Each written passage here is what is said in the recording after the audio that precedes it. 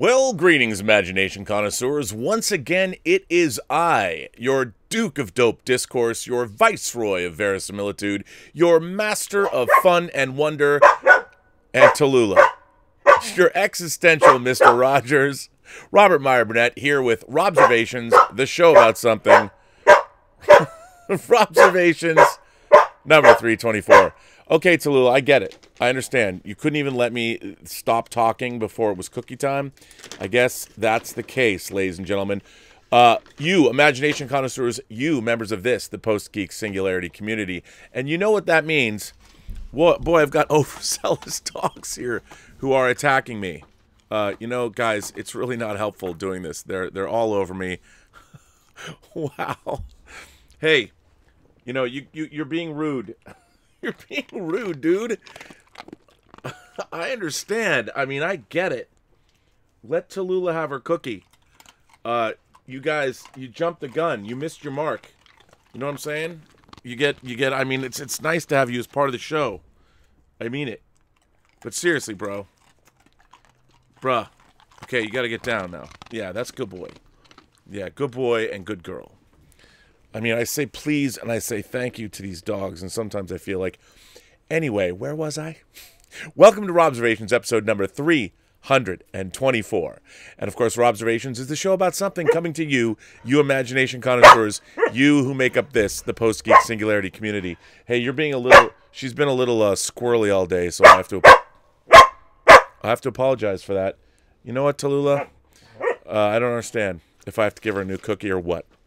Ladies and gentlemen, as I've often said to you, I've asked fans and members of this community to send me videos, to send me anything you want, and I would like to play it on the show. Well, I was sent a video from one of our viewers, longtime viewer, of his Rebel basement. And you know what? Wow. I'm going to show that to you right now. And hopefully, I'll be able to stop her from barking. Hello, Rob. Bo here from near St. Louis, Missouri, part of the Post-Geek Singularity community since the beginning. Big fan of yours for a number of years as well. And I thought I'd show you a quick tour of my Rebel basement.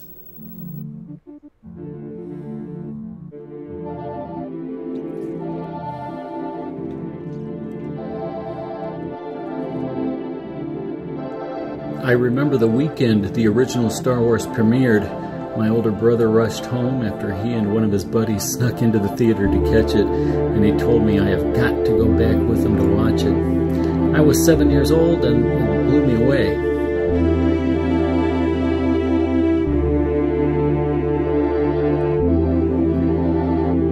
Fast forward a few years, when my wife and I were building our home, I asked her if I could have a Star Wars basement. She told me I could, as long as I kept it classy and not just have all my toys and action figures cluttering up the space.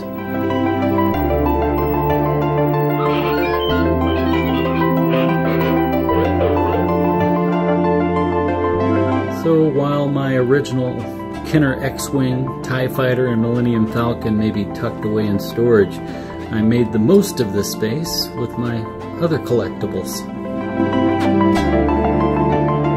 Starting in the mid-90s, when Star Wars entered its resurgence, I began hunting down the original theatrical posters. I also stumbled upon a few early internet forums that provided instructions on how to build the prop lightsabers and blasters from the exact parts the film-used pieces were made from. Then when companies like Master Replicas received licenses to produce prop replicas, my collection took off from there.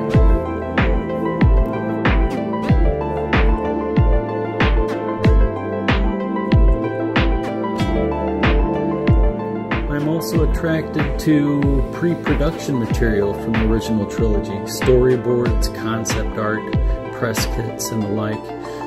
It's a thrill to get a hold of items created behind the scenes for just a few folks, instead of all those churned out products that go out to the masses.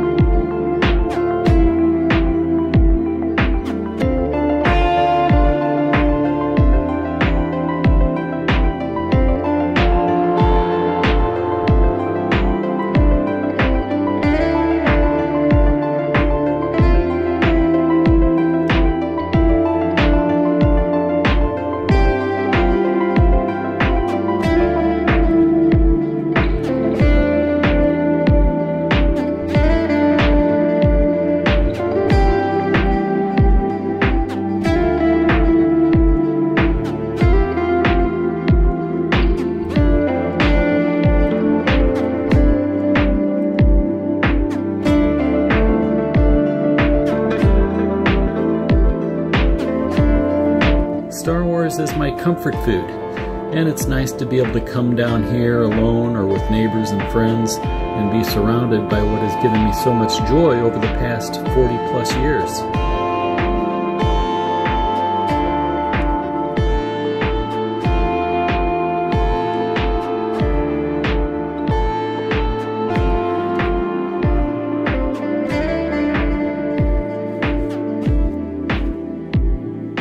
I think that's important for anyone, no matter what you like to collect or whatever makes you happy, be it a single statue, toy, or classic book, to dozens or even hundreds of items, classy or cluttered. If it brings you joy, make a little room for it in your life.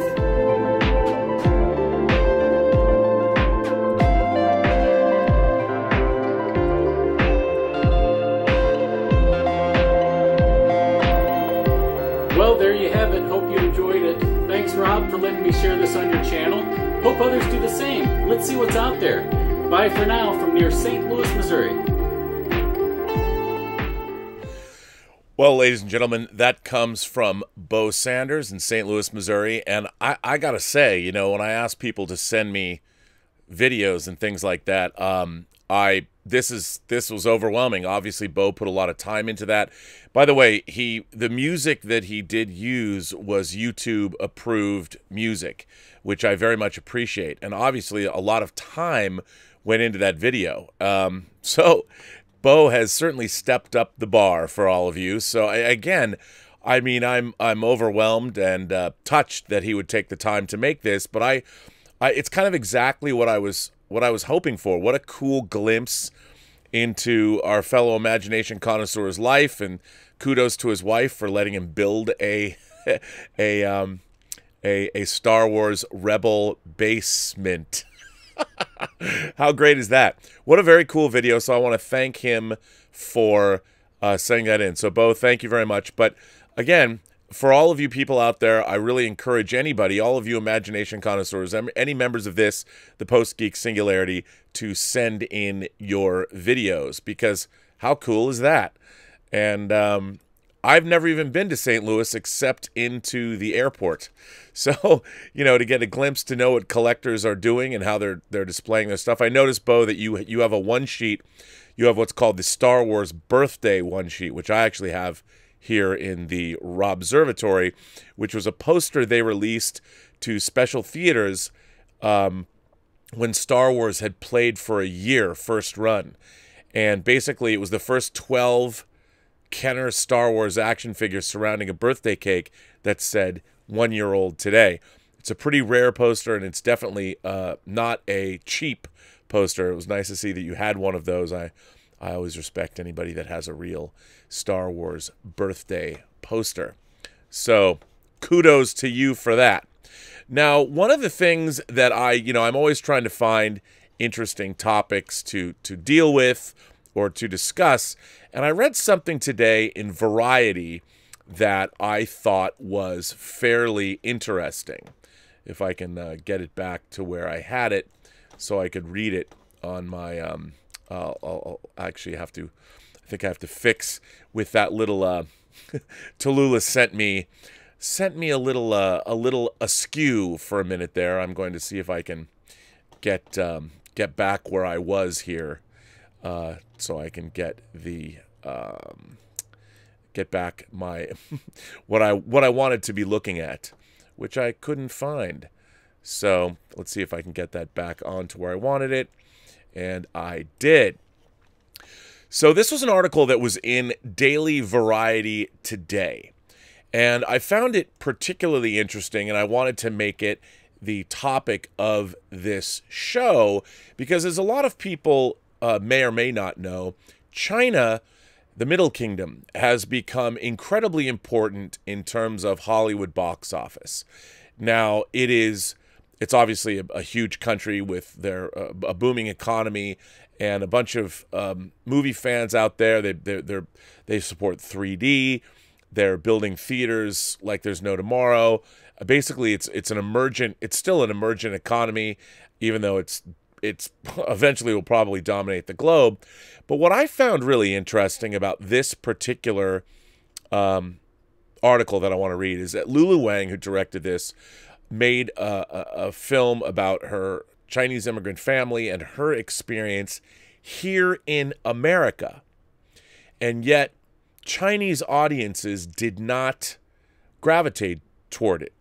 And I saw it sort of as an interesting commentary on, we always talk about inclusion and diversity, and I've talked about on this show that we've talked about how there's not a lot of, like, as everyone knows, I'm a big fan of Sun Kang and the character of Han from the Fast and the Furious franchise, and Justin Lin, who directed Star Trek Beyond, and of course he's directing the new Fast and Furious movies, and he directed 4 previous installments, including the Citizen Kane of the franchise, Fast 5. But he began making things like Better Luck Tomorrow and Shopping for Fangs, which were indie films that were spearheaded or they were starring Asian Americans. But what I've always found interesting, and there's a lot of talk about inclusion and diversity in this country, and I'm, as you know, at the forefront of that, saying that the more voices that we have, the more people that are speaking out and sharing their experiences, the better off we all are. So I love it when we see people that have not had as much of a voice in Hollywood joining the Hollywood system and creating movies about their own experience. But what I've always thought was sort of strange, at least to me, was the idea of if you're Asian in the United States and your parents were first-generation immigrants, of course, Willow Yang could speak to this, what happens is there's a hybridization that occurs. It's a new experience. When you immigrate to a different country and you start to assimilate and you have children that are born in this country, it's different than just being Chinese. You've now become an immigrant, and the assimilation into that new culture becomes part of your new experience. So when people are talking about they want more Asian voices to be seen in film, and I certainly do, what they're talking about is that the hybridization, the voice that someone who's now living in America is going to bring. And that's a new voice that's not entirely Chinese anymore. It's about the experience of being, say, the son or daughter of a Chinese immigrant family and then being born in America, or being Chinese and then immigrating here and growing up. It changes your experience. And obviously, to be honest, I have not seen The Farewell, but everyone who has talked to me about it says that it is an amazing movie, and I really want to see it. And of course, Lulu Wang is a new female filmmaker, a female director. It's starring Awkwafina, who won the Golden Globe for Best Actress. And everyone has told me what a wonderful film it is and how heartfelt it is. But I found this article interesting. I did not know how The Farewell had done in China. And so reading this today fascinated me. The Farewell has flopped in China with a dismal $261,000 opening weekend gross and a cumulative total of $580,000 so far, once again proving the difficulty of creating content that resonates equally on both sides of the Pacific, even when a story is set in China, features Chinese talent, and unfolds primarily in Mandarin. Although the film was distributed directly by Maoyan, one of China's 2 top online ticketing platforms, the critical darling made a paltry $78,000 on opening day, January 11th, 2020, accounting for just 1% of the country's total screenings. Shows were, on average, only 0.5% occupied, the firm's own data showed, and opening day was its best day. Percentages of daily total screenings dropped even further since. As it entered its second weekend, The Farewell had dropped to a dismal 25th at the box office. In another week, it will be utterly swallowed by a swarm of big local blockbusters coming out for Chinese New Year.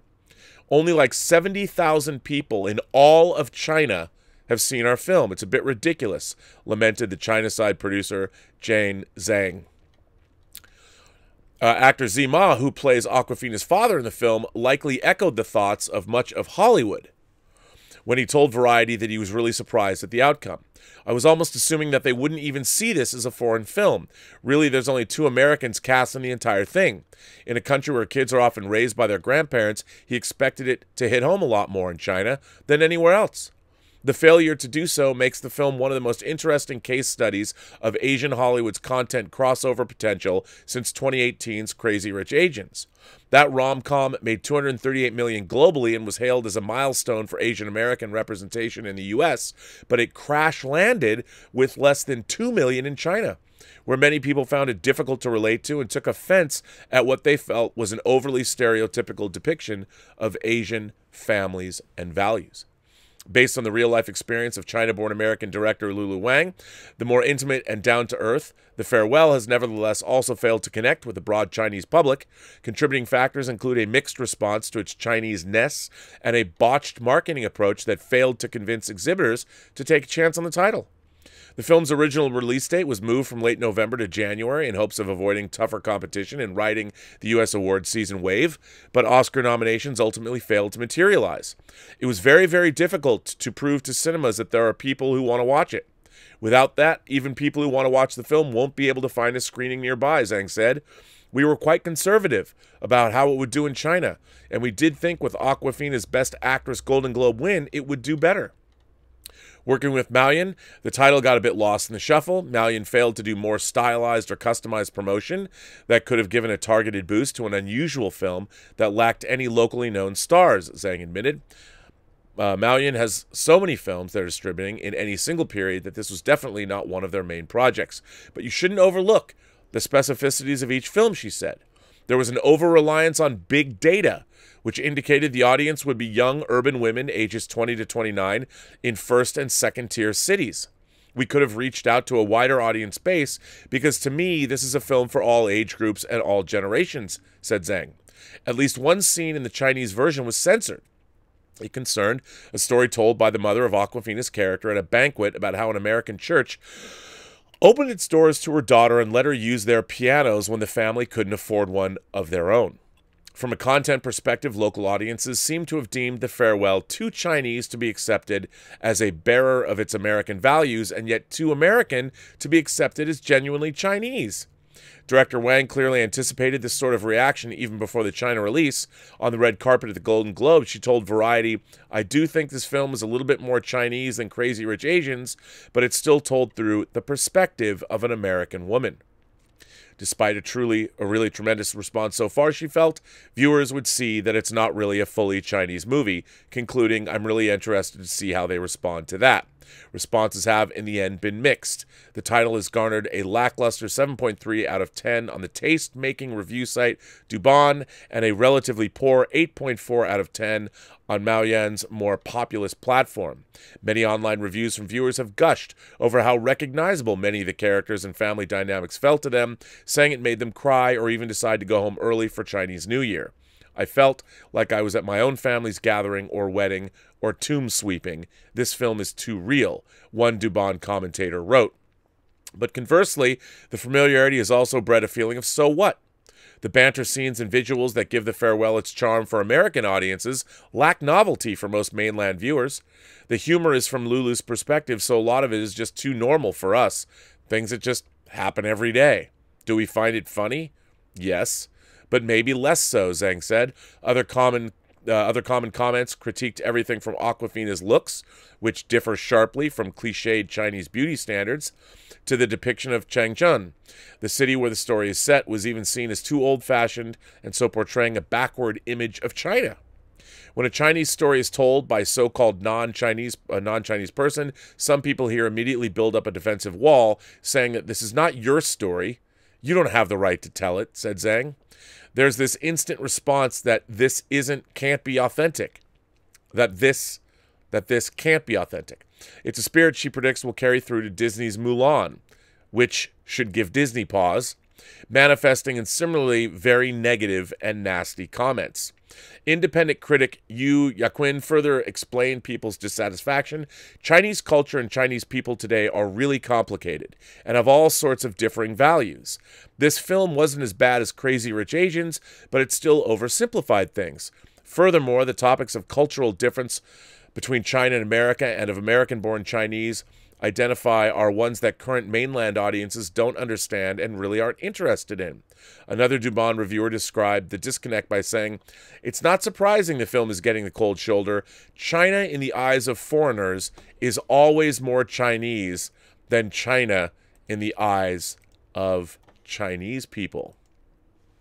I thought that was a really interesting, something I might have thought about, but not really dealt with head on. And the idea that it's, as we become a more global society, and as we are beginning to tell stories of those people that haven't had their stories told before on the big screen, on one hand, I think we are getting, it's always a good thing to get new voices and hear the stories of people, because Lulu Wang's film is clearly very personal to her, and she's telling a story that I certainly know many people identify with here in America.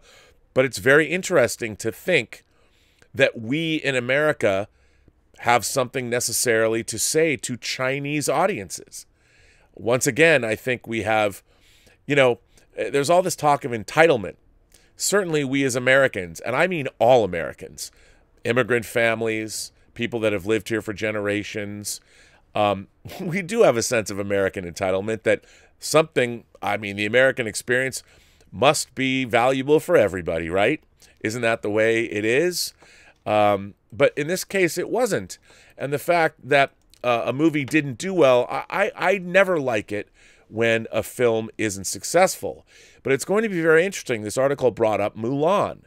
And I know that Disney is hoping that Mulan does very, very well with the Chinese audience. But this article points out that, hey, wait a minute. Who are you people to co-opt this story? I mean, Disney's been co-opting other countries' stories since they've been around. But if you expect a movie like Mulan, and by the way, I think Mulan looks great. I'm talking about the live-action Mulan. But again, it's a very Chinese story that also has been told by the Chinese in films of their own. And as I've said to people, I grew up as a fan of Asian cinema. And we talked yesterday, I was asked by a viewer what was my favorite Shaw Brothers movie.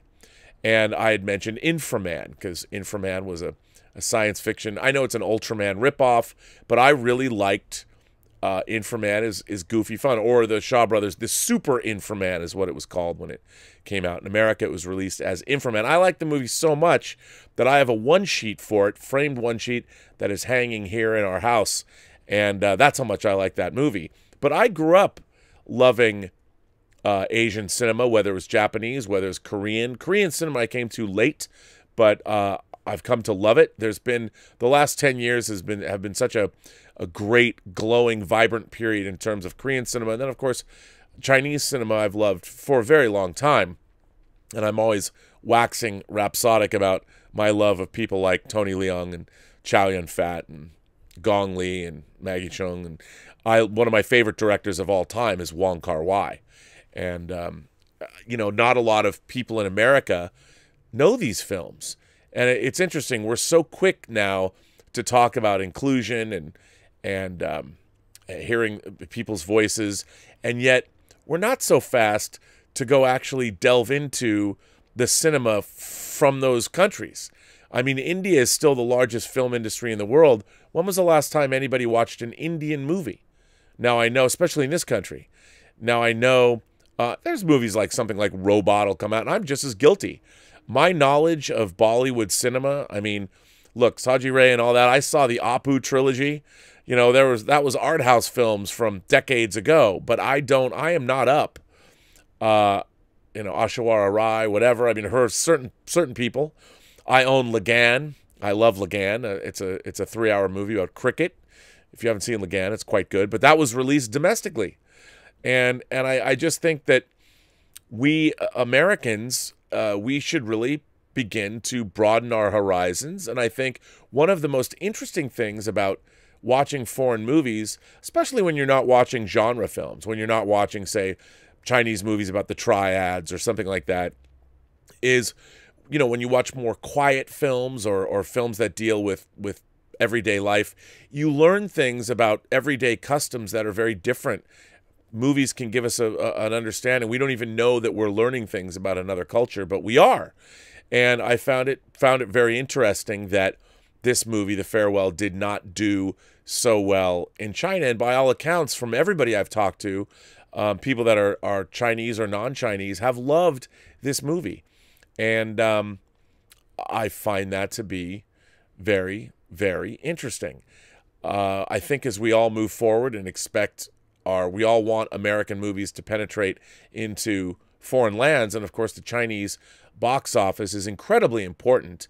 A lot of movies make back money. Movies like Pacific Rim my beloved Pacific Rim did incredibly well in China, and because of the success, they were able to make a sequel. Now, I wasn't nearly as much a fan of the sequel as I was of the original, but if the movie didn't hit in China, it would not have been made, and I'm happy that there's more than one Pacific Rim movie, because that means more Pacific Rim action figures and toys and things I love. So that's always a good thing. But it's always very interesting, and we always have to be mindful of when you're trying to sell movies to other cultures, there are things about those other cultures that we just don't know and we can't take for granted.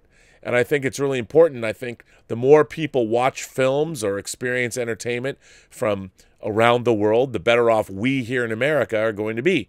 I've always said that I think I've read a statistic once now that only 65% of Americans, or 65% of Americans, don't have a passport and never have had a passport, and they haven't traveled. And other countries, especially when you go to Europe, you jump on a train, you're in another country where they speak a different language in mere hours. And of course, you could go over the border to Mexico, but most of North America, of course, is English speaking. And it's hard. I think the idea of Star Trek, boldly go where no one has gone before, I've always believed that you should boldly go where you haven't gone before, because it only is broadening your horizons, and that can always, or not, it can never be a bad thing. So, yeah, I just thought this was an interesting subject to ponder. And I don't know what it all means. It just surprised me. I don't know what you guys think. It's not necessarily normally my bill of fare here on the show, but it is an important industry concern, and I wanted to share it with all of you. So, what do you guys think? I'll be very curious. People have sent me tips. People have sent me super chats. The Master of Odin sent in a tip. Thank you, Master of Odin. With the upcoming Picard show, do you think that we will get any reference to the events we saw in Star Trek 09? To be specific, the whole Spock Red Matter storyline, are they going to ignore it? Well, Master of Odin, I can say absolutely not. They're not going to ignore it. It's a big part. Star Trek 09, we talk about it being the Kelvin verse, but what you have to remember is that Star Trek 09 and its companion comic book, Countdown, which they've now done again, IDW put out the Countdown comic book, which was a prequel to Star Trek 09, where you see Data, Captain Data, you see Picard, you see the Hobostargo supernova destroying Romulus, and you get a backstory with Nero and where did he come from and all of that.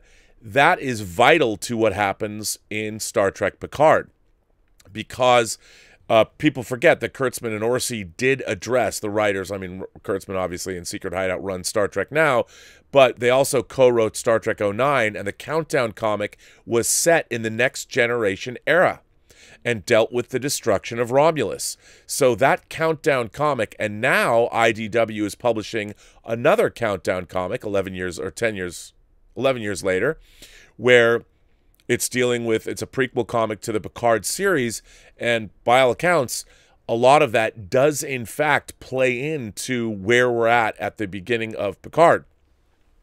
So absolutely it does. So yeah. Willow sent in a tip. Has human religion become obsolete in the Star Trek universe? I know they had a Christmas party in the original series, but a lot of atheists and non-Christians also celebrate the holiday. Well, there was an episode called, in the second season of the original series, called Who Mourns for Adonais, which is famously the episode where Apollo, the Greek god Apollo, shows up and holds the Enterprise in place with his hand. And I think And there is a moment in that where Kirk mentions that in terms of gods, we find the one quite sufficient. But for the most part, I think that it's understood. I think religion is probably respected in the 23rd century or the 24th century, but I don't think there are many. I don't think religion holds sway over people the way it does now. I think as you move out amongst the stars, I think that people who are deeply religious would have to confront what it all means. Like once you step out into the heavens and start meeting, what happens if you're devoutly religious and you meet a group of people or humanoids that they don't believe in the one true God or whatever. They don't believe in the God of the Old and the New Testament. They have no crucifixion myth. They have no savior myth. How would you deal with that? How would you then have to come to grips with all of these other life forms? How would that fall into your worldview? How come our Bible didn't mention those people? And I think it would be very interesting to see, and there's a lot of that. Michael Faber's book, The Book of Strange New Things, which I highly recommend. He wrote Under the Skin as well. The Book of Strange New Things is about a missionary. Well, one of the stories is about a missionary, devout missionary, who goes to a planet and deals with the indigenous alien population, and it deals with that very issue. So I think, Willow, by the way, it's a great question, but Gene Roddenberry was a secular humanist. I don't necessarily, I guess he was probably an atheist, definitely a secular humanist, and I think that in the Star Trek future, religion exists. I mean, Deep Space Nine, of course, delves into the whole Bajoran people and their prophets, or as we know them, the wormhole aliens. I thought it did a really good job. It gets a little overt a number of times, but the fact that the wormhole aliens, or as the Bajorans call them, the prophets, and the prophets are worshipped by the Bajoran people, they're not wrong in worshiping the wormhole aliens. They call them the prophets. They don't call them gods, but they were there and they were real, and they're non-corporeal, and they exist outside of the regular frame of time and space. So, I mean, it shows that faith isn't necessarily misplaced. And I think one of the things about and also Next Generation, there were many episodes that dealt with faith and religion. I don't necessarily think that it has become obsolete. It's just, I don't think it has as much sway as our religion does over us today. But it's a good question. Definitely a good question. Darth Sidious sent in a tip and said, "Hi, Rob. Which anime do you think would be a better idea for a full-length movie franchise? My Hero Academia or Galactic Football?" And when I say football, I mean the European sport. I think My Hero Academia, probably. To be honest, I haven't seen Galactic Football. I've only heard about it. I've not watched it. But I don't know about an anime about, well, Galactic Football. Maybe it could be good. I would just assume. But again, it's not really fair to me to say without the compare and contrast. But My Hero Academia is, I think, really, really good. I think it would appeal to a lot of different kinds of fans. Maybe Galactic Football would, but I'm not sure about that. Alexander Wilson sends in a tip. David Chen, an American-Chinese film pundit, said the entire movie, The Farewell, is about how Chinese Americans find Chinese customs strange and alienating. A movie like that would not do well box office-wise in China. Well, Alexander, a great point. Yeah, that's the whole thing. I mean, I think they're in a nutshell, there you go. That explains it. And I think... again, the immigrant experience, whatever country you immigrate to, it changes you. You can't help but become a hybridization of the country you left or the country that you're from, and then the country that you moved to. And I think that's what's sort of happening with humanity, and has been for a long time, obviously, but now with communications technology being what it is, and jet travel is commonplace. I mean, 50 years ago, people weren't traveling the globe the way they are now. So it's a fairly new phenomenon in human history, and I think it's going to change, and that's how we learn about each other, and it's going to be interesting to see how our how nationalism and borders and things change. I mean, I kind of wish I could live for another. I wouldn't mind living for another 500 years just to see what's happening. Where do we all go? I mean, from 500 years, the 500 years before the 20th century, there was a lot of technological advancement, but certainly in the 20th century and now in the 21st century, the rapid technological advancement that's progressing in computer science and medical technology. I mean, who knows where it's going to lead us? I wish I was around to see it, but you're right, and absolutely. Jeffrey Mao sends in a tip and says, imagine how well a movie made in China about the American Revolution or the Civil War would do here, and you get an idea of how well Mulan will do in China. A very, very good point. I mean, I don't think we as Americans, I mean, I know that it's hard. I've been to South Korea. I went over to work on a documentary in 2018, but I've never been to China. I've always wanted to go to Hong Kong and mainland China. My mom has been there. My mom's been all over Asia. She's been to Japan. She's been to China. She's been to Vietnam. She's been to Cambodia. She's been to Hong Kong, but I've never been to any of those places, and I've always wanted to go. I know it's not just to see Hot Toys' secret base, although I'm not going to deny I would go there. Absolutely go there. So, yes, I would. But I really want to go. But, Jeffrey, you're absolutely right. I mean, first of all, you know, it's a famous story, and it'd be like the Chinese making a story about Lewis and Clark or the Alamo. And what's interesting is there have been a lot of Asian remakes. There's an Asian remake. There's a Japanese remake of Unforgiven. And, of course, the Man with No Name movies, remakes of Yojimbo, Sanjuro, at least Fistful of Dollars and for a Few Dollars More. So there has been cross-promotional, or not cross-promotional, but we've respected one another by remaking certain movies. But the idea that Disney, I understand, making an animated movie like Mulan or something like that, but live action, it's going to be very different. We'll see how it works out. But you're right, Jeffrey. I don't know. Stubble McShave sent in a tip. I can understand if the Chinese have problems with a modern Hollywood depiction. I suspect that a Hollywood movie portraying a Swedish family would ring false in my ears and probably overdo some cultural aspects, similar to the Uncanny Valley, but for culture. That's really interesting, Stubble. You know, I was fascinated. I'm a huge fan of the Dragon Tattoo trilogy. The Elizabeth Salander trilogy. I really loved the Swedish version of Girl with a Dragon Tattoo. As much as I love David Fincher as a filmmaker, I didn't think it was nearly as good as the Swedish version, especially the longer version that, thank God, they released on home video, on Blu-ray, the extended cuts of all three Dragon Tattoo films. And I just didn't think it held up. I thought there was something in those movies that were sort of baked in about the mindset, and I agree with you. I think it's so strange when Americans make movies set in other countries that star the protagonists. I mean, I know that Craig Mazin, as much as I loved Chernobyl, and I loved Chernobyl, it wasn't made by Russians. Obviously, I don't think it would have been made the same way, but it's strange, and then you hear the Russian feedback on it.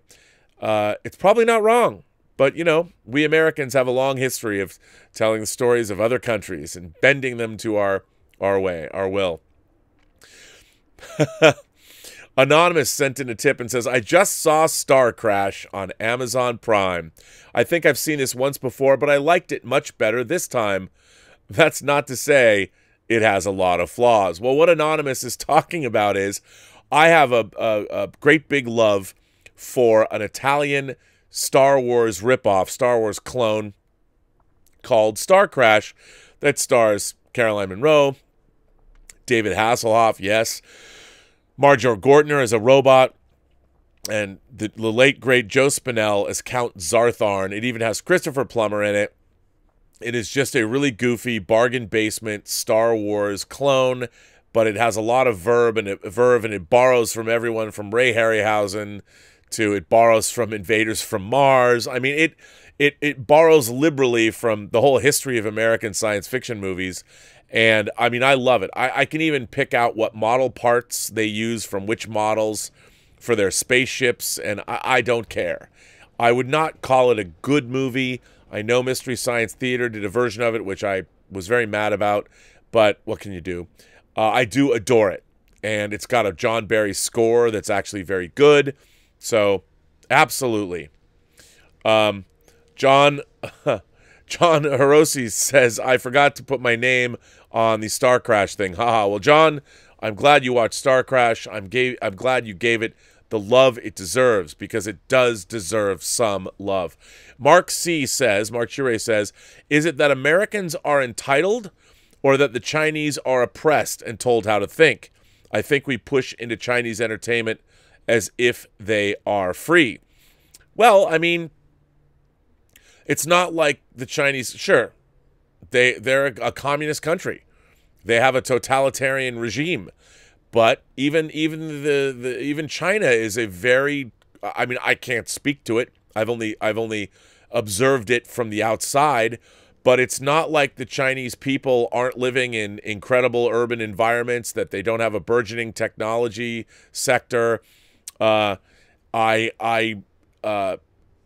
wouldn't exactly say they're not like North Korea. They're not, they're not starving.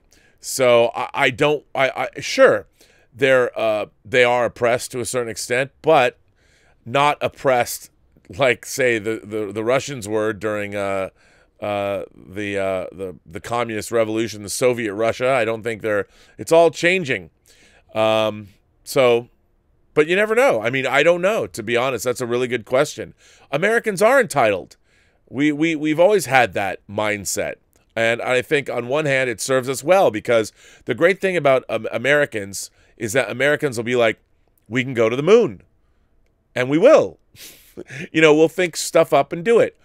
I'll tell you, one of the stories that happened to me when I was in Bulgaria producing The Hills Run Red back in 2008, at the hotel that I was staying in, they had the piano bar, which was an interesting place. But there was a girl that ran the piano bar. She was very good at it. It wasn't her bar, but she was behind the bar. She was a bartender, and she ran the bar. And we became friends. Her and her boyfriend, they would take me out and show me around. And she said something. I said to her one day, I go, you don't want to, what do you want to do? Do you want to work at this hotel bar? Or, I mean, do you like that? And she said, no, my boyfriend and I want to open our own place. We want to open our own restaurant. And I go, that's great. You guys would be great. You should do that. That'd be awesome. And she looked at me and she was like, nobody in Bulgaria would ever say that. And I said, well, what do you mean? She goes, nobody in Bulgaria would say you should open. They would say, oh, you can't do that. We don't have the mindset in this country that we can just think something up and do it. And I realized that was the first time it was something that I realized then and there, what America has that we completely take for granted and that we never really think about. But that is the fact that here in this country, if you have the wherewithal and you want to do it, you can think something up and go make it happen. Not only that, if you have the right personality and the right idea, not only can you think something up and go make it happen, you can get other people to come help you and say, that sounds like it's a great idea. I mean, we have that ability here. And I think that's something that maybe is the thing that gives us the most strength. We're always trying to export these ideas of democracy. But when I was in Bulgaria, it made me realize that when the wall fell in the Soviet Union and we could get over there, we should have sent a bunch of people over and showed people in Russia or in satellite countries like Bulgaria, show them how to do things like achieve their dreams. Like, what can we do to help you? Because I think that's sort of uniquely American, and we tend to forget that we aren't the most important people in the world, and people don't think the way we do. And I think that's why I'm always saying that every person you meet has a story to tell you have yet to hear. I'm going to say it at the end of this broadcast again. And I think it's important. I think that we should remember that there's all kinds of people in the world, but the one thing that I think that is unique to America, the one thing that we should be exporting, because, you can't convince people who've never experienced democracy or even really know how it works to suddenly create a democratic government. What you do is, if somebody wants to become a baker and they want to have a bakery, You help them to have a bakery. You help a dressmaker start a dress shop. You start somebody who wants to sell have a hardware store or a cheese shop or whatever people want to do in terms of being entrepreneurs. And you know what? You help them open their own businesses. And then once they start opening their own businesses, they're going to want parking. They're going to want sidewalks. They're going to want garbage pickup. They're going to want all of those things that an infrastructure will bring them. And democracy will grow out of that. And or at least here on a show about entertainment, it's easy for me to say that. Look, I'm by no means, you know, like I've said before, I'm not someone like John Kenneth Galbraith. I don't know how all of these things work, but I can only say from my own experience how the kinds of people that I've met and the experiences that I've had. But yes, I think Americans are pretty entitled. But you know what? Our American, you know, the smiles we put on our faces and like, yeah, man, let's go do that. I think that's something we have in America that's pretty special. And if we would just shut up for a while and listen to what other people are doing. I mean, when I say shut up, this coming from somebody who sits and talks at you for 2 hours a day. But you know what I mean. So, maybe so. Mark C., it's a good question. Paul Gilmore sent in a tip and said, where's the beef? Where's the beef? Does anybody remember that? Those were old Wendy's commercials. Where's the beef? Those are pretty funny. I'm sure they're on YouTube. Paul Gilmore also says, time to make the donuts. Alexander Wilson comes back and says, the actress that plays Mulan in the live-action movie supported the Chinese government against the Hong Kong supporters. A lot of people are saying the Chinese government has invested in the live-action movie and it will do crazy business in China. I don't know if that's true, but it will be interesting to say. Stubble McShave says, since you were kicked out of Campia's show before you could comment, how tingly are you in your pants after the comments about that new Dune movie and it's compared to Lord of the Rings and the original Star Wars and how much of an impact it will have on movie culture? Well, for those of you who don't know, and yes, for whatever reason, I was connected with John Campia. The show was going perfectly well, and then suddenly, I don't know what happened. I was kicked off. My Skype connection was blown out, and I couldn't get back on. And I did get on briefly, and then I was kicked out again. So that has never happened before. I've never been booted out of Skype like that. I have no idea what happened, but craziness.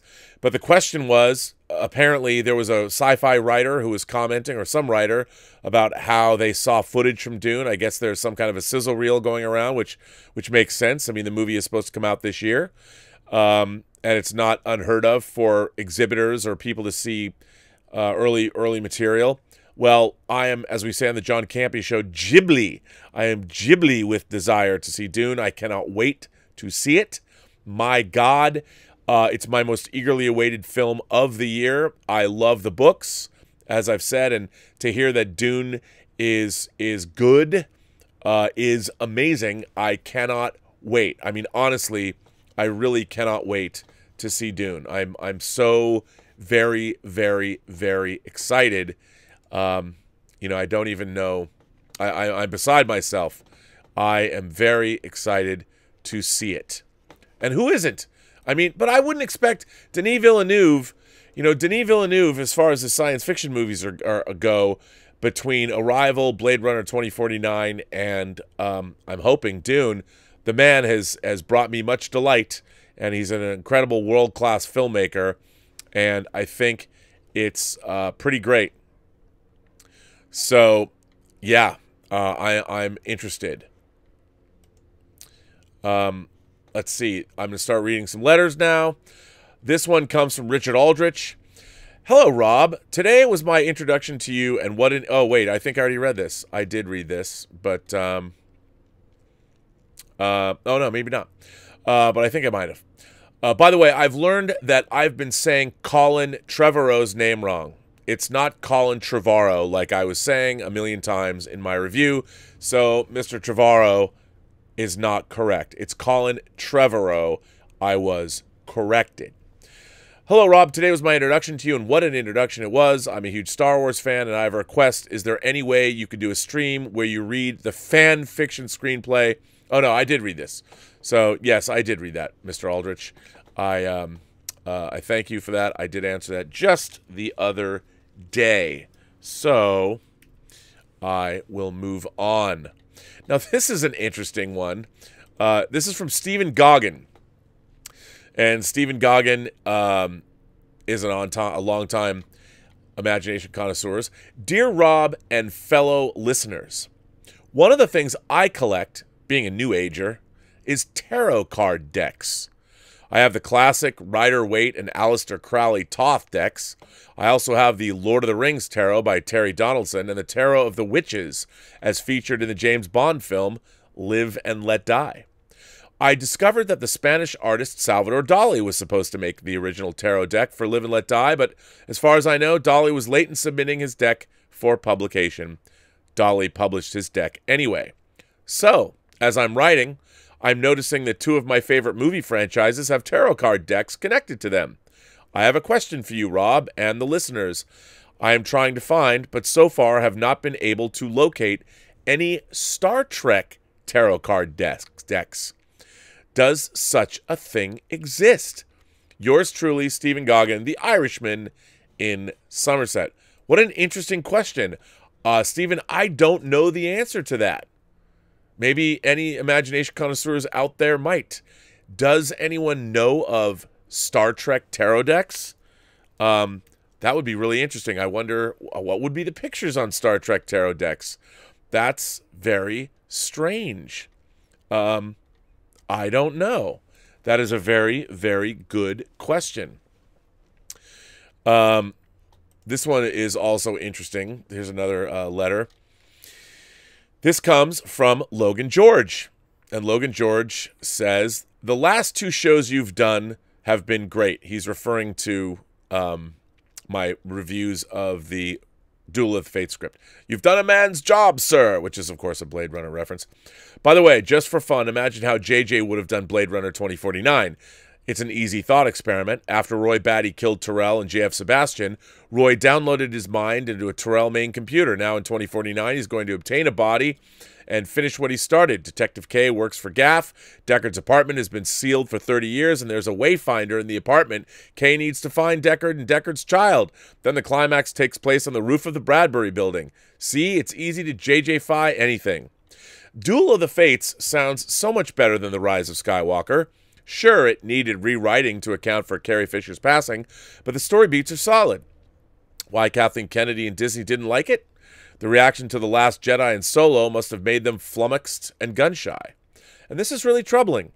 Chris Terrio has done several interviews saying they didn't look at Derek and Colin's script, and any similarities are a coincidence. He's effing lying. Kylo goes to Mustafar and gets a holocron, which looks just like a Wayfarer. He sees Palpatine. He steals living Force energy, which is just like Force healing. You said his scars are healed when he takes Rey's energy. In The Rise of Skywalker, Kylo's scar is healed when Rey heals him after they fight. Palpatine grew new fingers when he absorbs the dyad. It sounds like a lot of the Tor Vellum and Mortis stuff got turned into Palpatine and Exegol. Lando and the smuggler fleet. Instead of Finn meeting ex-troopers on Coruscant, he finds ex-troopers on Endor's ocean moon, and on and on. I wasn't a big Rose Tico fan, but JJ did her dirty. Yeah, if she reads Derek and Colin's plans for her, she'll have every right to be upset. There are so many plot points in common. They're lying when they claim they didn't use his script, and apparently the WGA agreed. I kind of like The Rise of Skywalker as a fun romp, but it didn't make one lick of sense. Duel of the Fates makes perfect sense. So, of course, Disney said, nope, we can't have that. It's stunning. Logan. Well, Logan, you're not wrong. You're not wrong about that. Not wrong at all. I was actually quite surprised after listening to their all the promotional interviews that they were giving, because clearly they did read the script, and of course they didn't admit that they did. Look, there's one thing that people have to understand about the motion picture business. Authorship of a screenplay when you're a WGA member is very, very lucrative. Getting that money, getting that screen credit, not having to share it, it means a lot. And that's why there's arbitration, because many different times, or many times now, especially today, usually you seldom get a script from a studio film where it's just one or two writers. There's usually other drafts, and they have to go to arbitration.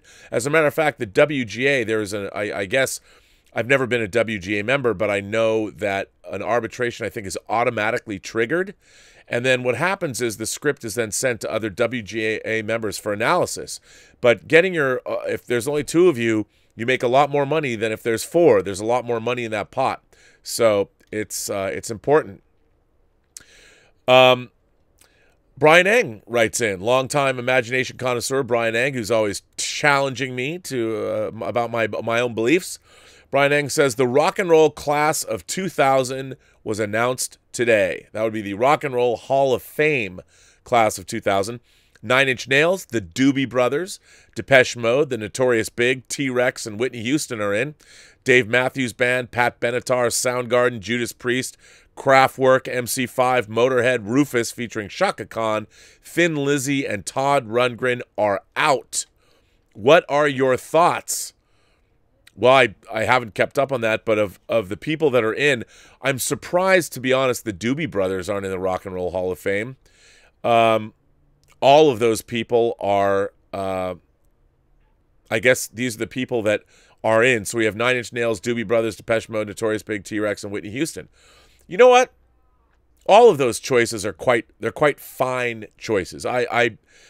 Dave Matthews Band, Pat Benatar, Soundgarden, Judas Priest, I think should be in. Kraftwerk definitely should be in. Motorhead, Rufus, Chaka Khan, Thin Lizzy, and Todd Rundgren's not in the Rock and Roll Hall of Fame. Wow, I didn't know that. I think everybody who's in is pretty good, but as always, those omissions are shocking. They are shocking. So there you go. I don't know what to say. Here's another one. I don't think the people... You know what? Let's face it. No one's ever going to stop talking about Star Wars. We're going to be talking about Star Wars, I think, pretty much forever. And it's not a bad thing. But we're still going to be doing it for a long time. Yeah. Actually, no, you know what? Our boy Emil Johansson has written in. Now, Emil has, of course, he sent a video, so we know what Emil, what he is, what he looks like, and it was very nice to meet him in the flesh, which is well, meet him in the flesh, if only virtually meet him in the flesh. Here's a letter that Emil, this comes all the way from Sweden. Rob, I'm going to make a prediction. I think that in the future, starting now, more and more movies are going to be movies that do not have happy endings, but are just weird. I don't know if it's a conspiracy. Maybe I'm just making it up. But I imagine a lot of movies and books and stuff have happy endings in them. They have positive messages, maybe not hidden or secret ones, but they give you positive vibes of how a world could be or how people should act. It's not just children's books or Disney movies. You see it in Lord of the Rings with people constantly having to resist some kind of temptation and be brave, etc. But then there's fiction like A Song of Ice and Fire, where good people just randomly die or get turned to the dark side for some reason. However, these pieces of pop cultural phenomenons are not hated. Not at all. In fact, people actually like it. I like it. And I predict that more and more people are going to dare to break traditions and showcase storytelling that is darker than we're used to. I'm not one of those people that hates on big movies because they think they send some secret social justice messages, but I do like the idea of movies being way more raw and real than maybe we want them to be. That was a big reason why I liked the Joker movie.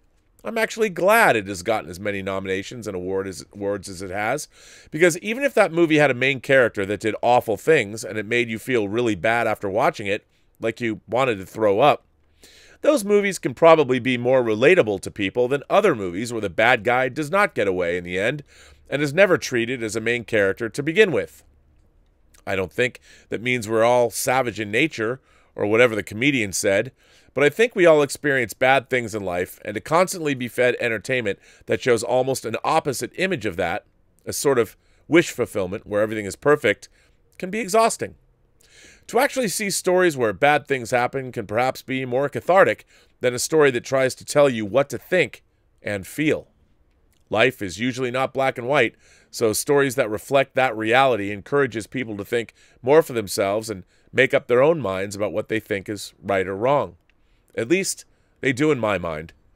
I think that's overall a positive thing, even though I do appreciate it when creators are painting a nice, encouraging, and positive future.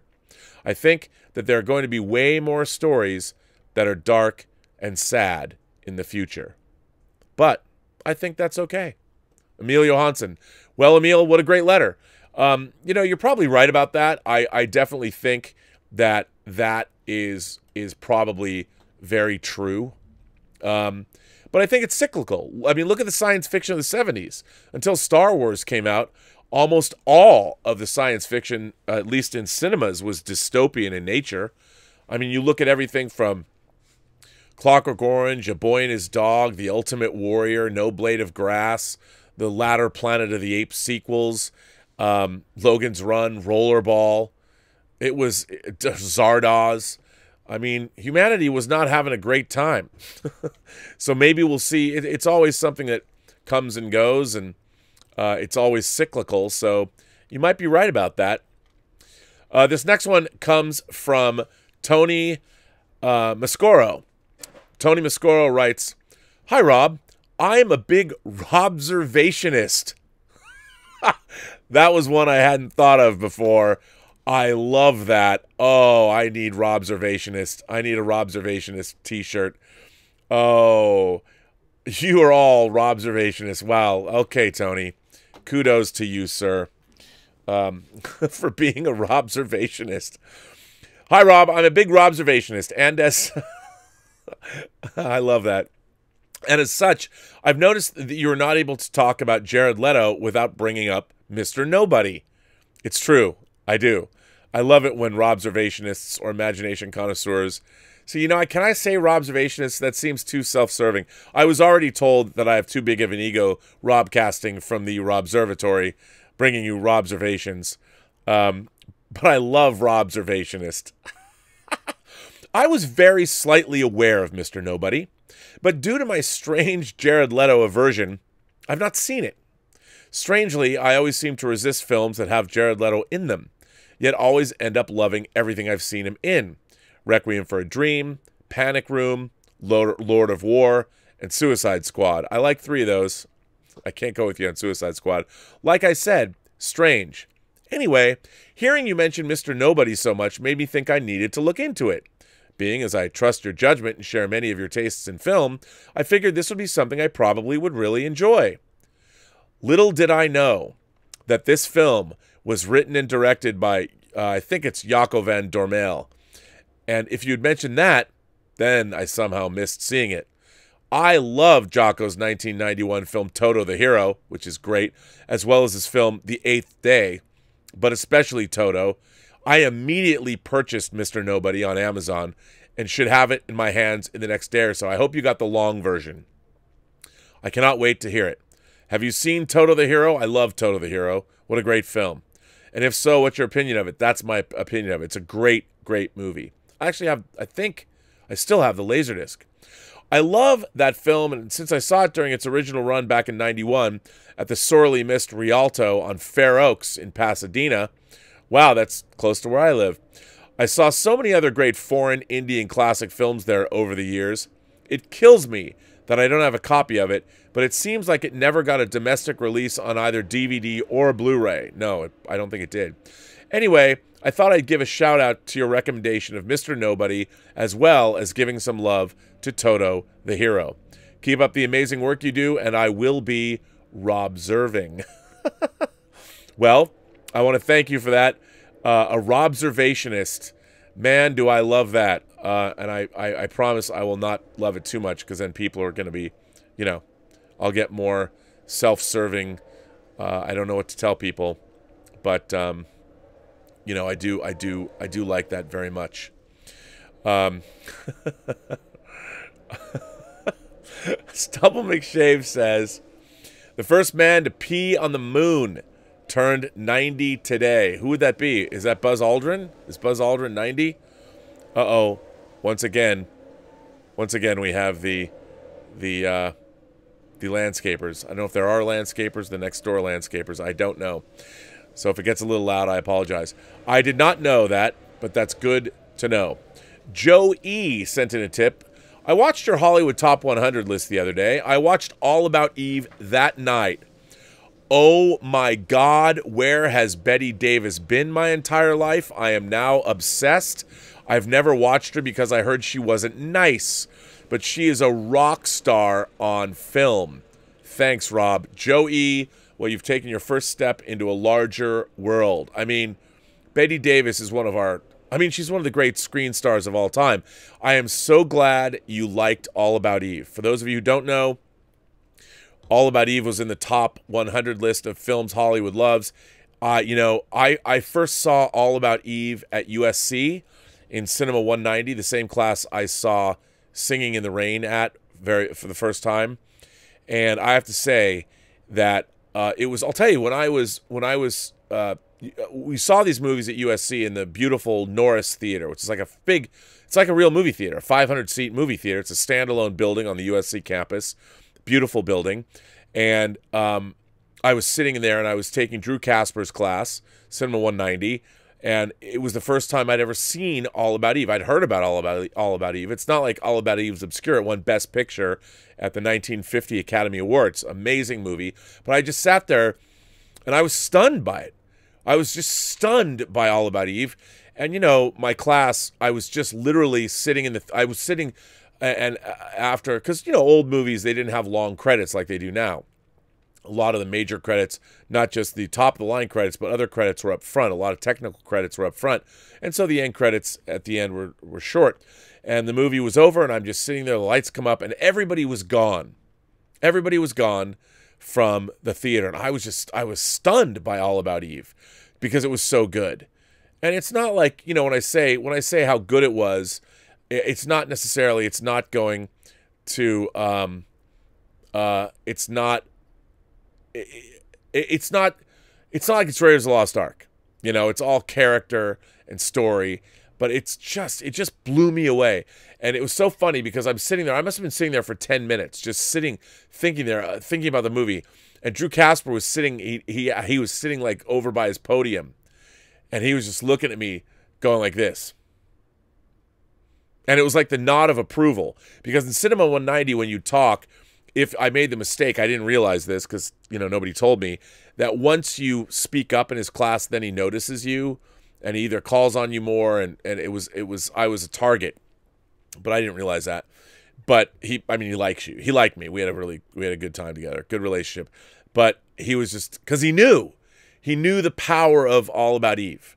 And you can't not love movies and not love All About Eve. I love voiceover in movies, and All About Eve opens with the great George Saunders, and it's got this wraparound segment, and it's at the Sarah Siddons side. It's like the Academy Awards of theater in this movie, and it's not like the Tony Awards. It's different, but it's more like what the thespians give each other and the highbrow. I don't know if this. I know that I think the Sarah Siddons Society is actually real. If it's not, I guess I'm mistaken. But I'd like it to be real. And you hear George Sanders' narration, and if you love movies, even though it's black and white, I know, take a chance. You'll get locked in. It's one of my favorite movies of all time, and yeah, it's so good.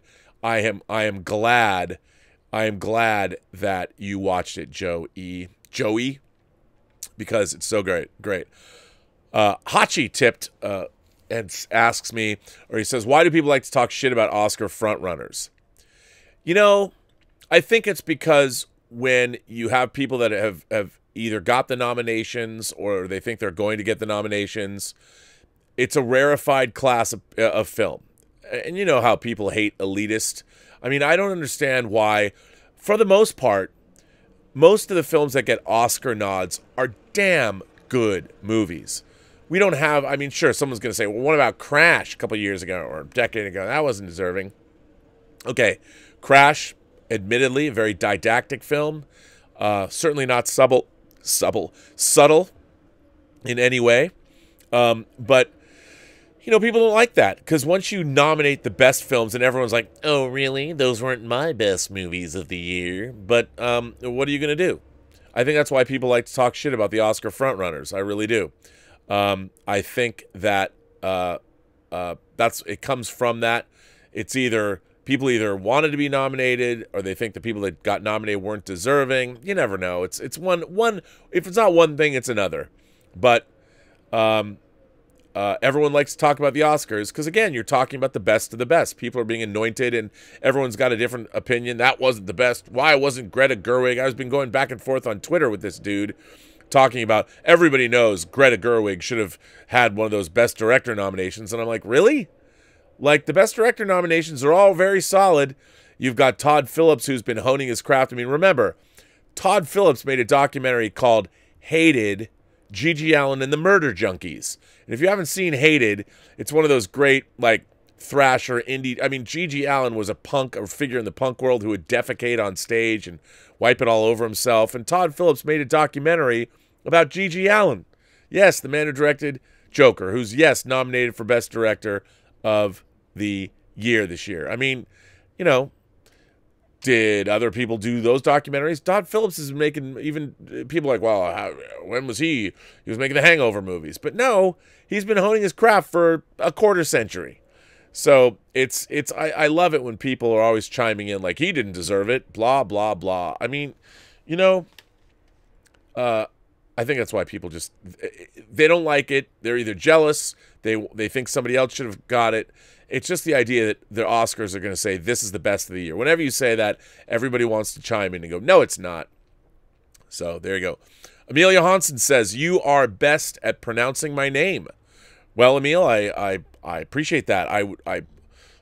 Johansson just seems like how it's supposed to be said. My Swedish isn't good, so I'm sure my accent's terrible. But I'm glad to hear that I am saying your name correctly. That does make me feel good. I do like to know that I am in fact saying your name right, because I wouldn't want to say it badly. So back to the old letters. Let's see what we got next here. And man, I'm catching up. If I haven't read your letter, it's only because I haven't got to it. I have been receiving a deluge of letters. There's all these new subscribers and people who are Robservationists. So I can't say, I love that word. I love the idea of Robservationists, but you know what? I'd rather think of, I'm never going to stop thinking about everybody here as you're all imagination connoisseurs. You're all members of the Post-Geek Singularity. As much as I like the idea of everybody here being a Robservationist, even I can't go there, but I'm going to use that occasionally. Yeah. Anyway, this letter comes to us from, he goes by the name Django Fett Unchained, writes in. It says, Rob, thank you for giving us fans a glimpse into the alternate what-if Star Wars episode Duel of the Fates by Trevorrow and Connolly. One thing I've been saying for a while, which I think almost everyone agrees with, is that the sequel trilogy would have been better served if a single captain was given command of the ship throughout all three films. I completely agree with you, as Lucas had with the first two trilogies and Peter Jackson had with Lord of the Rings. Well, remember, George Lucas did not direct Empire Strikes Back or Return of the Jedi. Irvin Kershner directed Empire and Richard Marquand directed Jedi. But George Lucas sort of, well, he didn't really oversee Empire as much as he should have, but yes. As opposed to the tug of war we got between J.J. Abrams and Rian Johnson, I agree with you there. I'm curious to hear what your opinion on this question my two sci-fi friends and I disagree on.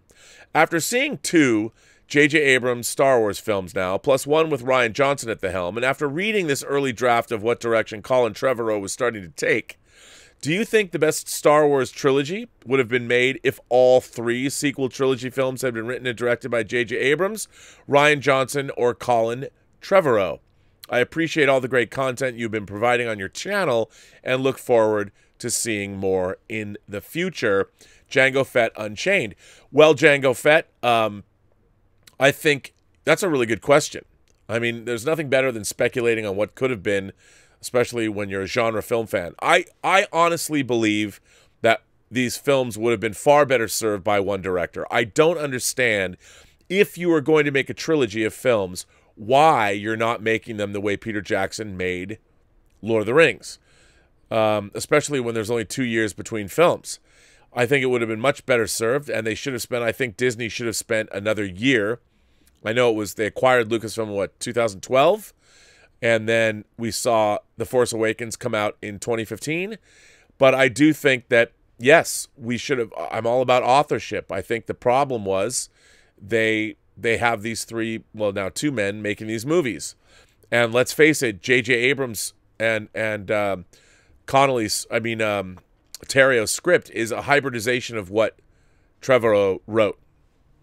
So, yes. I would like to have seen that. And I think after reading Trevorrow's draft, I think I think he might have done the better job. I think he might have done, because he seemed to be the person, at least based on the script that was written, especially the way it was written. Whether you like or object to the direction the movies went in. By the way, if they had shot all 3 at once, Carrie Fisher would still be in them. We wouldn't have lost her. And who knows, maybe she'd still be here. She might still be alive. I do think he would have done the best job. I was not a fan of The Force Awakens, and while I enjoyed some of Rise of Skywalker, I thought I'm not a fan of J.J. Abrams as a filmmaker at all. I think he does not know. He obviously he brings us some beautifully realized images, but he doesn't know. I just don't think he knows how to tell a story. I don't think he knows how to make a movie. I've seen 5 of his science fiction movies, and I haven't liked any of them. And I think he should go back and do a small story of something that he's passionate about, set on Earth.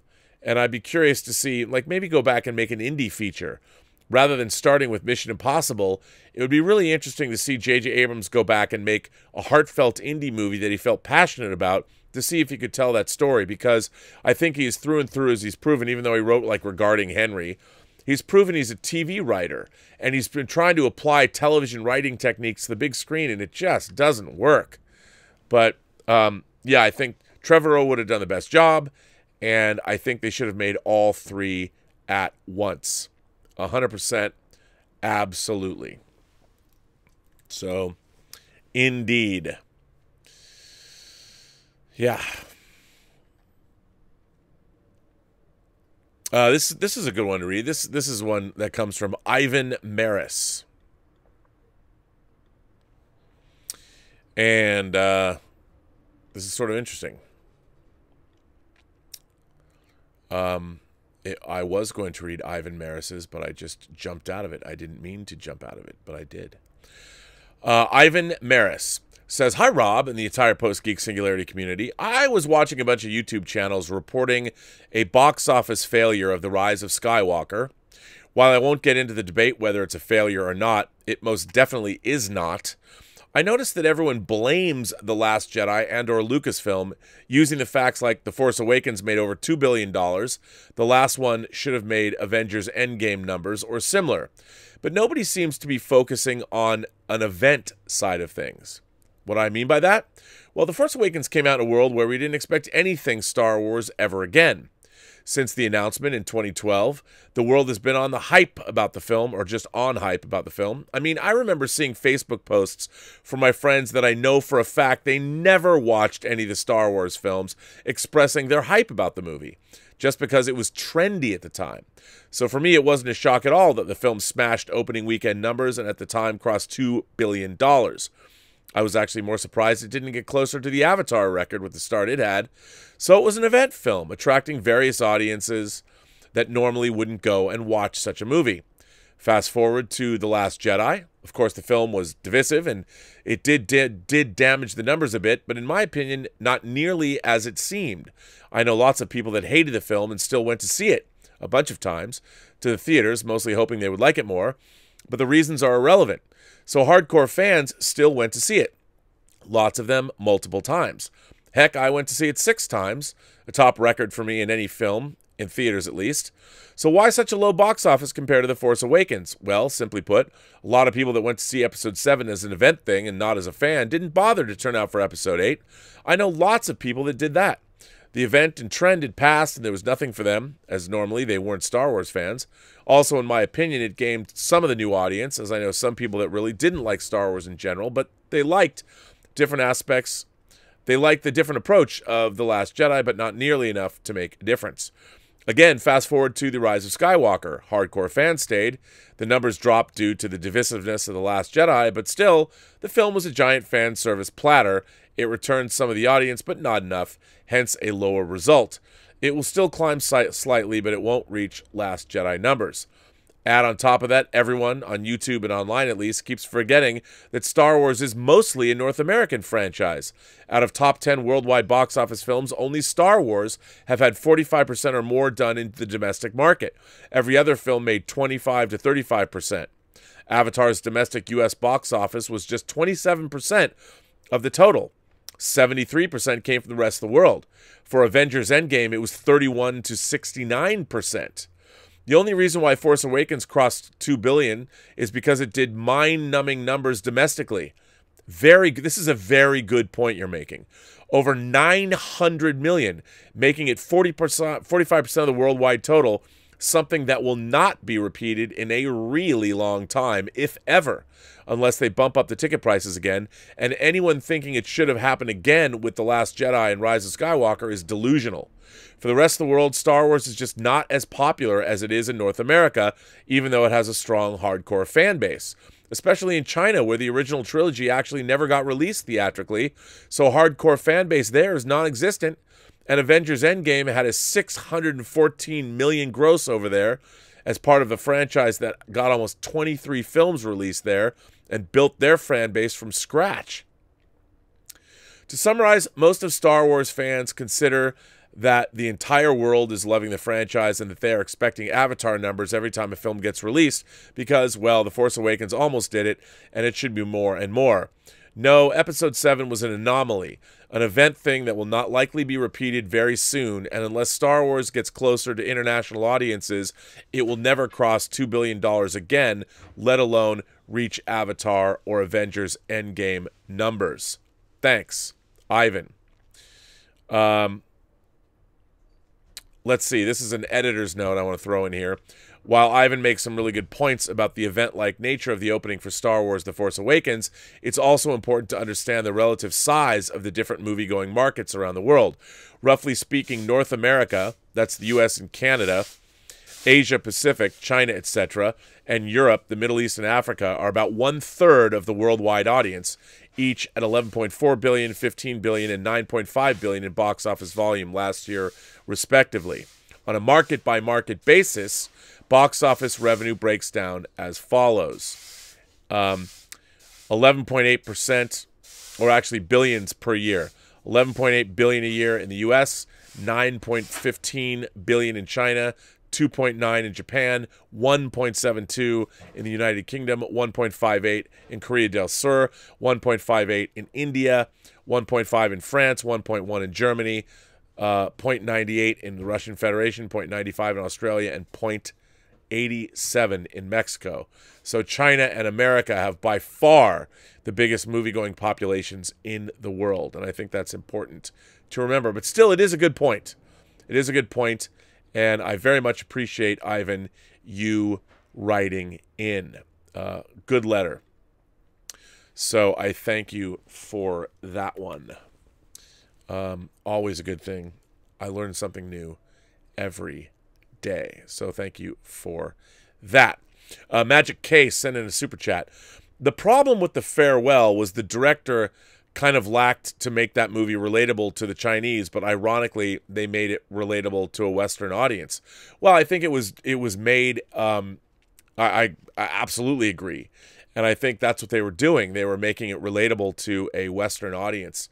And I think that was one of the most important things about the film. Now, ladies and gentlemen, I'm going to do something a little different. I'm going to read a letter that is actually a hard copy. It is a letter here that it was sent to me with a box of goodies from our boy Trinidad the Island Man. And, you know, some people have been sending things to our post office box, and it's amazing what you guys have sent me And I got a box of goodies from the Hawaiian Islands, where our boy Trinidad the Island Man resides. And here he is. Here is Trinidad the Island Man. And he sent me a box of his favorite chips. He sent me a box of his favorite cookies. They're all Hawaiian related. He sent me a bunch of other things. He very kindly sent a lei. He wanted to make sure I got laid. So thank you for that. And I thought that was very, very nice of him to do that. I'm gonna leave his picture up, but I'm going to read this letter. This is a very, very nice letter, and I wanted to read it and share it from him. Dear Rob, or should I say the one and only notoriously, sanctimoniously RMB, that was your first and best title ever, and hey, if you can be divine now, I don't see why you can't also be sanctimonious, and you truly are notorious. Thus, it is the only one I will use for you, since it is what you'd started with. I've watched Robservations since the beginning, and I watched you way back to the John Schnepp Heroes days. I was happy to see that John Campea brought you onto his show, and when you were on those are the best of his episodes. Well, thank you. Please accept my apology for not getting this letter to you and your package in time for Christmas or even New Year's, but at least I got it to you before the Chinese New Year, and that, as Willow knows, is the most important. Happy upcoming Year of the Rat, everyone. I did not know that. I love the show, Rob, especially when you are just freestyling on your own thoughts and ideas.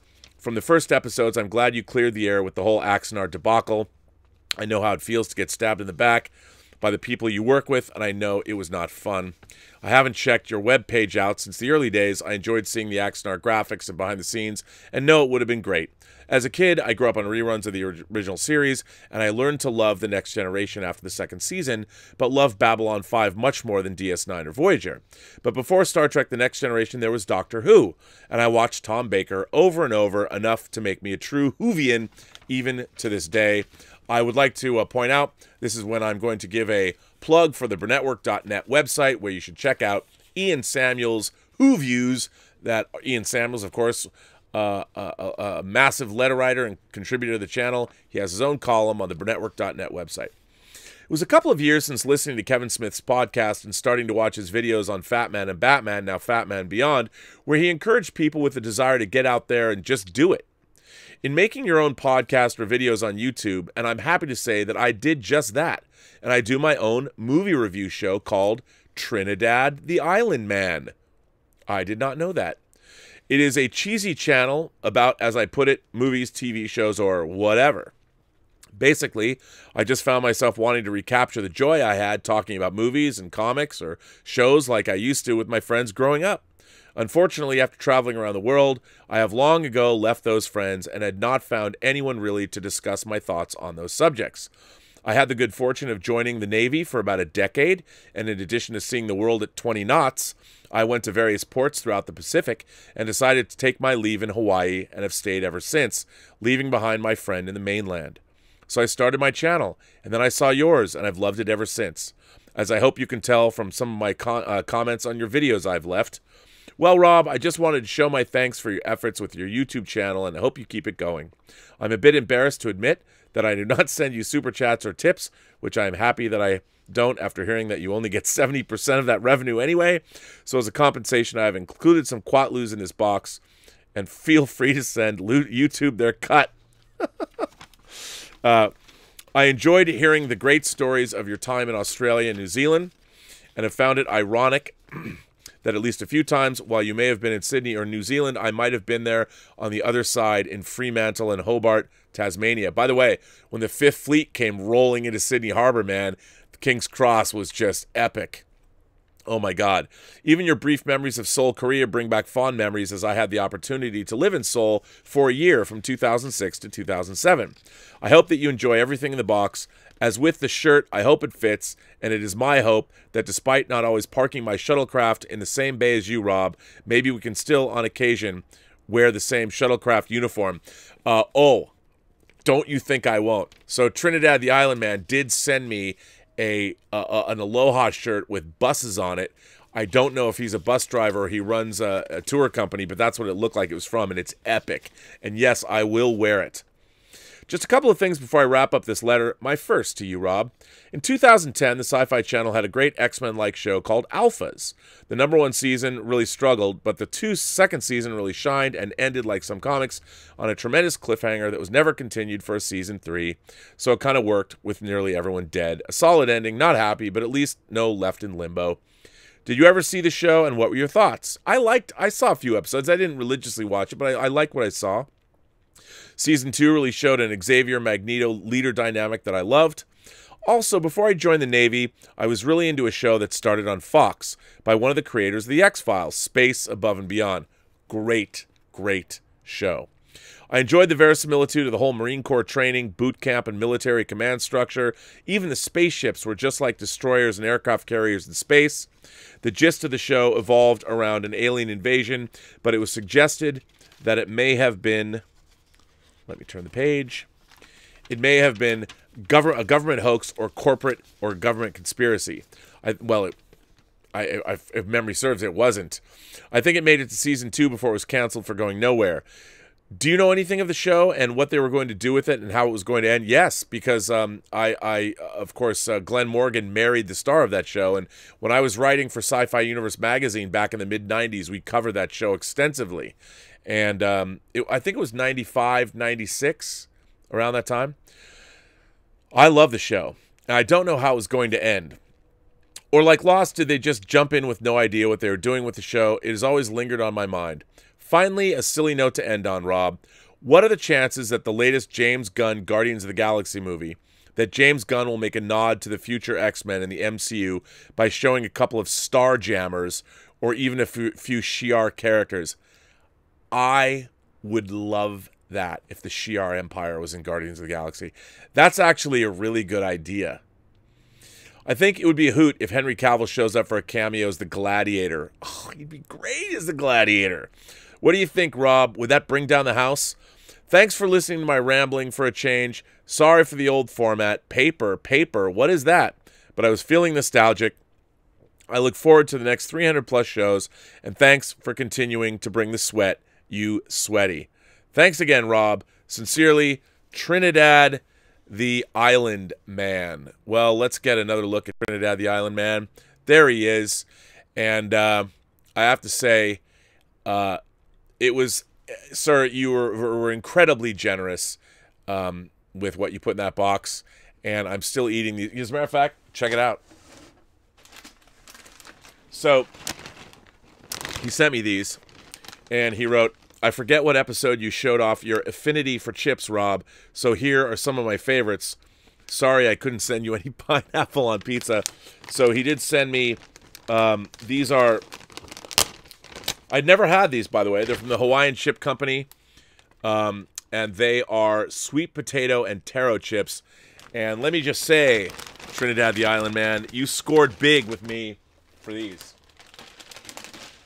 As you can see, I am rapidly going through those. They're quite good, very tasty, and I do want to thank you for, I mean, it was a box full of endless goodies, and I'm not saying everybody has to do that, but it was incredibly generous what he sent and the contribution to the channel, and it was just fun, and I did take a picture, as a matter of fact,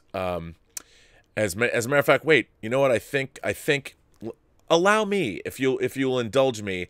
So as many people know, the Zoe trope, Elizabeth's daughter Zoe, was hospitalized. Let's see, because she had a seizure for the first time since she was 3, and that was a little scary.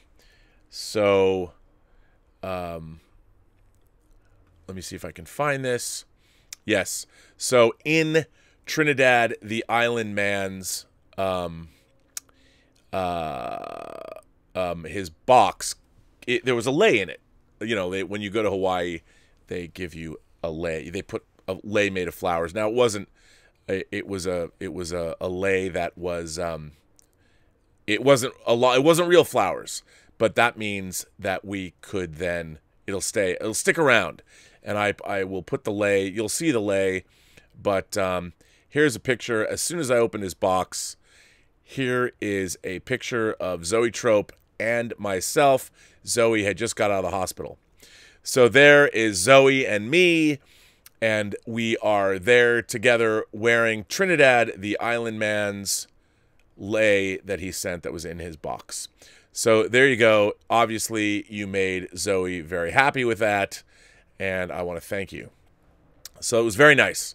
Now, I'm not saying that everybody has to do that, but it was quite unexpected, and it was very nice to open that up because it was, you know, who doesn't like to get boxes full of goodies? I certainly did, and it was amazing.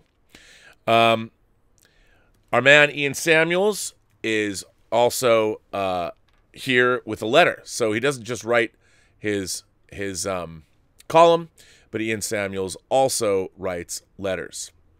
Rob, agreed that the Duel of the Fates script sounds good. It harkens back to things from the previous films and from the Legends universe, but there's a glaring plot hole that would bring the entire story tumbling down. A big part of the story, from what you have told us, is about the interactions between Kylo and Rey. An integral part of their relationship is the fact that Kylo, with the Knights of Ren, were the ones that were hunting down Rey's parents and the reason they abandoned her to keep her safe. This does not work within the timeline. Ben Solo becomes Kylo Ren just 5 years before the events of The Force Awakens. That's 9 years after Rey's parents abandoned her. It is impossible for it to be Kylo Ren and the Knights of Ren being the ones hunting down and killing Rey's parents. So, when Rey insists she cannot forgive him from what he had done to her family, and that the fact that he had killed her parents, it's impossible, and it leaves not just a hole in the plot, but a yawning chasm, if not a plot black hole, that swallows the entire story into it. Well, Ian, you could be correct, but I would say that in this case, maybe they would have fixed that in a new draft. I mean, obviously, there might have been cooler heads might have prevailed when it came to that. I don't know, to be honest. But you're right. I mean, that did bother me. I didn't think the script was perfect, but I also didn't. It wasn't something that I bumped on right away. I probably would have if, like you, I had thought about it more. But anyway, we have another super chat came in from John Evanoff. Hey, Rob, did you hear the new rumor that Christian Bale will play Norman Osborn in Thor 4? I don't know if I believe it, but damn, would that be cool. Well, for those of you who might not keep up with your comics lore, Norman Osborn ended up leading the Dark Avengers. And I could totally see them going down that road. They've already they're building Asgard on Earth, and I could see them going down the whole, I love the siege. In the comics, Asgard was brought down to Oklahoma. Can't even get into why, but it was. And Norman Osborn ended up leading the Dark Avengers after the Secret Invasion. A lot of shenanigans were going on, but it was really, I thought it was really interesting. And I could see Norman Osborn usurping the Avengers if they decided to go down that route. And if he is going to play Norman Osborn, that means that Norman Osborn is going to become a player in the MCU, maybe an ongoing bad guy, which is something that they haven't had before. And if he establishes the Dark Avengers, that could actually be something that could be very, very cool. And I would definitely be down with something like that. I mean, I think that could be great. But I didn't know. I mean, I haven't heard that rumor. That could be great. I would be into it. I mean, he'd be a great Norman Osborn. You know, sort of a cross between Patrick Bateman and Lex Luthor. It'd be awesome. Rob, Star Wars has always been a part of my life. By the way, this comes from RJ. Rob, Star Wars has always been a big part of my life for 45 years and 3 kids later. The epic sagas have definitely become culture to me. This seems, however, to come at a cost, picking apart every last detail only to complain about what does or doesn't make sense. Yet, when my 12-year-old son watches Rey line a dagger up to a section of the Death Star that was previously blown to particles, he just says, "Cool," when I'm saying to myself, how? I envy this because I remember a long time ago when Star Wars was just cool. So I've decided to calm my dark side. subjective ways and watch Star Wars through the eyes of my children. Now, in the end, perhaps I'm watching Star Wars in the way it was intended, and that's cool to me. RJ, shame on you. No, it's not cool when that dagger lines up. That means somebody who actually carved that dagger was standing at that same place. It's inane. It's idiotic. Don't do this to your kids. Make them demand more of the entertainment. But on the other hand, I can't disagree with your sentiment. You know, I know that our Star Wars was far more intelligent and made us think more than modern Star Wars. But who are we to yuck the yum of our kids? Who are we to harsh their mellow? Who are we to do those kinds of things? I'll tell you who we are. We're smart, well-adjusted individuals. And if our kids don't have our guidance to know what is good and bad, they will fail at life. So I understand your sentiment, but don't give up. Don't give in to hate. Don't give in to it. It leads to the dark side. So step on it. And when your child's a little older, you explain to him why that's inane and stupid. But anyway, I appreciate you writing in. And kudos for being a good dad and sharing these things with your kids. Because isn't that what it's all about? I will never know the joy of bringing up young children and, you know, just the thought of indoctrinating them, making a young mind believe exactly what I tell it to believe. I mean, talk about making him into or her into a Robservationist. By God, that would have been amazing. I mean, can you imagine not letting your kids know anything but classic cinema and great television and awesome movies and making them read only great books? That would have been great. I think I would have been I would have been a good dad. I would have been participatory. Dad, can we go to Toys R Us again? Yes. Yes, we can. Now there's no more Toys R Us. It's very sad. It's very sad, but what are you going to do? And speaking of that, Calvin Bose is here with a similarly themed letter. Rob, I am 59 years old, and I was thinking of things I miss about going to the movies when I was younger as opposed to today. First of all, I love the age. My age, I think I got one of the most wide varieties of ages of people that watch my show, and I'm very proud of that. Number one, I miss when the average movie theater was a grand theater with ushers, with white gloves and red flashlights, and not a multiplex. I miss double features. I miss the cartoon before the movie. I miss that you could come in when you wanted. I miss that if you liked the film, you could sit through it again. Larger screens on average and beautiful curtains. I remember these things and I miss them. When I was 12, I saw my first James Bond movie, Live and Let Die.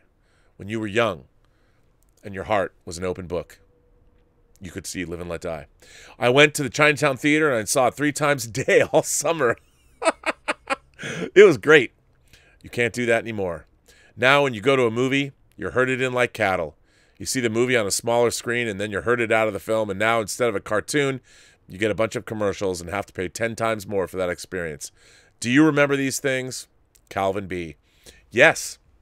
I mean, you know, there were ushers, but we didn't really have ushers in the zoot suits and the hats and we had some, but I didn't really have that. But yeah, in Seattle, my favorite movie theaters were the grand movie houses. The John Dan's that I talk about was in Bellevue. Downtown, we had my beloved UA 150. Across the street, there was the King. There was the Music Box. There was the Town, which was a 70mm theater. There was more of a grindhouse, the Coliseum, that had seen better days. But again, a giant theater with a giant screen.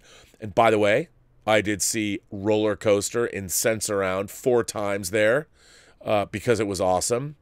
And I miss those houses, those big movie houses. And then, you know, my teenage years were filled with, like, the Factoria Cinemas was the first multiplex, but it was only 3 theaters. It's still there, and it had big screens. They were big theaters, big auditoriums, so you felt good about those. I don't know if they added more screens. I have not gone to Factoria. I haven't seen a movie at Factoria since I moved to L.A. Next time I go to Seattle, I think I'm going to have to go to the Factoria Cinemas and see what's up. See if the projection still is good. I mean, in terms of multiplexes, it was really great. Then we had the Uptown that was in downtown Seattle by the Seattle Center over on Queen Anne Hill.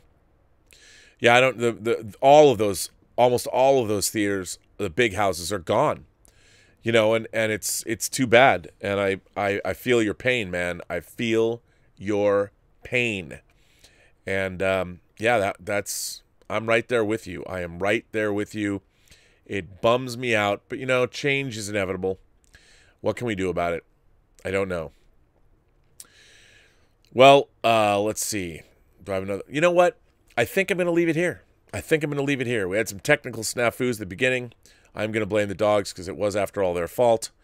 I cop to when I'm incompetent. I do. I have no problem saying that I was incompetent. I'll cop to that. But I want to bring an end to Robservations episode number 324. I want to thank everybody for participating. As you all know, if you want to send me letters, please send them to the Burnettwork.net website. You can also send me videos there. Or as this video, as Bo did, he put this video in a private link on YouTube, and I was able to download it and convert it and play it on the show. Now, if you want to do that, remember, I can't have music that'll get me a copyright strike. This was YouTube licensed music. I hope YouTube recognizes that. But I love that video. I want to hear, send me more videos. And it's great to hear from you guys. So thank you very much for that. I also want to thank my great moderating staff, the great Mayor Mike Bodden of Riverdale, Iowa.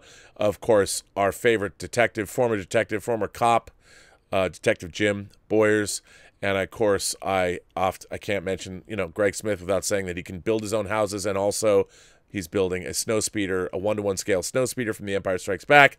And then of course we have Lewis Yu and Jordy Lyons bringing up the rear, our newest moderators, and I want to thank them for all the work they do. Most of all, I want to thank you guys for being here. This channel is because of you, now that you've all become Robservationists. But anyway, don't worry, I'm not going to incorporate, well, maybe a little. But I want to thank you, members of the Post-Geek Singularity, all of you Imagination Connoisseurs that make the show what it is. I'm going to bring an end to this show. Hopefully I will be back on the Sean Campy Show tomorrow. And some of you, by the way, have written to me about Tango Shalom tickets in New York, being able to come see the movie on Sunday night, and I will be getting back to you today. So thanks for the inquiries, and I still haven't decided on if I've got time to have a meetup or something like that, but maybe. It's great to hear from you all. And as always, remember, every person you meet has a story to tell that you have yet to hear. All you have to do is listen. Oh, look who shows up, bringing up the rear. Look, it comes, oh, homeboy. All right, since they're here, you've been polite. Okay, all right, that's fine. All right, Gilbert is here to say goodbye. Here you go, buddy. And Tallulah. Tallulah has a bone in her mouth. Tallulah, you got to take the bone out of your mouth before you can have a cookie. Come on. Come over here. Come here, Tallulah. Well, you got to see her. Boy, what people would think that people don't feed you, buddy. They don't feed you. Do people feed you? We do. You get the gourmet. You get the best dog food ever. No.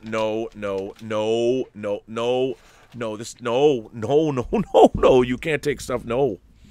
I know. He loves my desk. But anyway, every person you meet has a story to tell you have yet to hear. All you have to do is listen. And with that, Tallulah, Gilbert, and I apparently bid you a farewell, don't we? Yes, we do. Okay, you can have one cookie. You want one cookie? There you go. All right, everyone. Thanks for everything. I'll be back tomorrow. Have a better day.